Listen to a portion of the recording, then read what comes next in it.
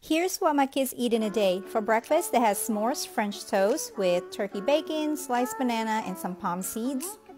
In their smoothies, there's almond milk, frozen banana, frozen mango, peaches, spinach, and flax seeds. For lunch, they had burger quesadillas with bean and corn salad and some sliced pineapples. For dinner, they had pasta primavera with asparagus and peas, and I am using chickpea pasta in here to give it a little bit more protein. All the recipes that you see in this video is on my YouTube as always.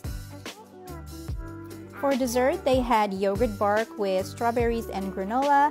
I hope you guys have enjoyed this video. I will see you next time. Bye!